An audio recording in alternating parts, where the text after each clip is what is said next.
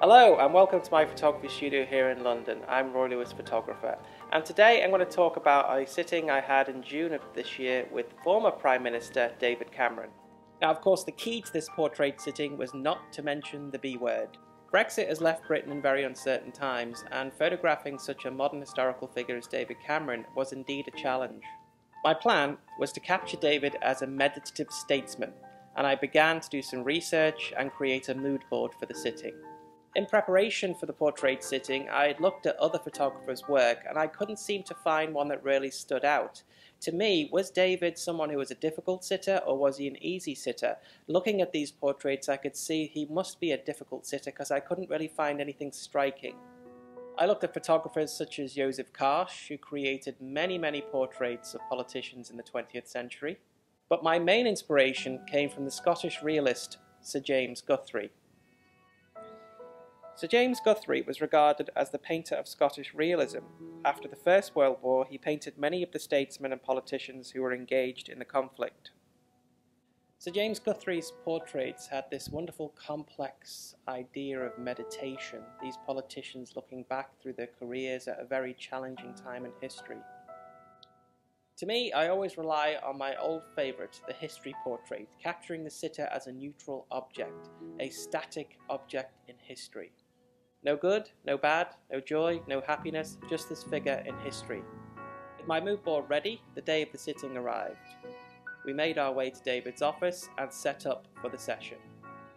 Accompanying me, my wife Alexandra, who assists me on high-profile portrait sittings, and the wonderful makeup artist Alice Boxall-Knowles, who styled David's hair and makeup for the session. Looking at the inspirational material, David was very pleased to create this meditative statesman, this politician in history. David arrived and I explained what I wanted from the sitting, this meditative statesman. Looking at my inspirational material from Sir James Guthrie, David was pleased and we began with the portrait sitting. Working through several changes and lighting setups, I was very pleased with the final result. In the end, I opted for a dark backdrop, black backdrop, which I made a sort of shadowy shade of blue, which worked quite well for the sitting. It contrasted his suit and clothing very well. What's important is to break the ice with your sitters, to try and create a decorum or conversation. With Prime Ministers, I've only photographed 2 in my career, David being the second. I always ask 3 interesting questions. The first, what's the most interesting place you visited? David responded, Libya. Just after Gaddafi, it was a whole new world after the Arab Spring. The second, the most interesting person you've met, and David responded with Barack Obama. The third, the most interesting gift you have received. David responded, a barbecue from Barack Obama, which he still uses. Equipment-wise, I prefer the Profoto Air TTL kits. They are wonderful, they are portable, and they enable me to travel across the Atlantic or around London very easily, fitting the kit in just a small case. Camera-wise, I always opt for medium format, using the Phase 1 IQ and Leaf Credo back. In truth, David was a delightful sitter, not difficult at all. I was very happy with the results. These images really reflect the meditative statesman.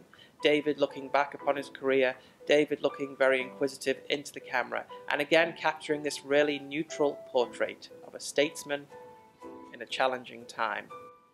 Portraits to me are an historical source. Being a photographer who's been acquired by the National Portrait Gallery has indeed been an honour.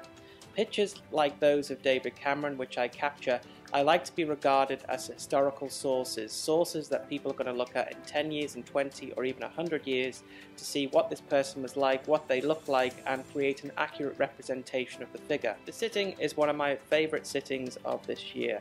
Capturing a person in history is what I got into photography for. The ability to create a portrait which reflects an historical figure in the modern period. Nothing is too complex on these sittings. They are simple, and simple lighting, simple technique, simple direction. If you look at any picture in art, the most perfect depictions are just simplistic, and they create an air of simplicity about them.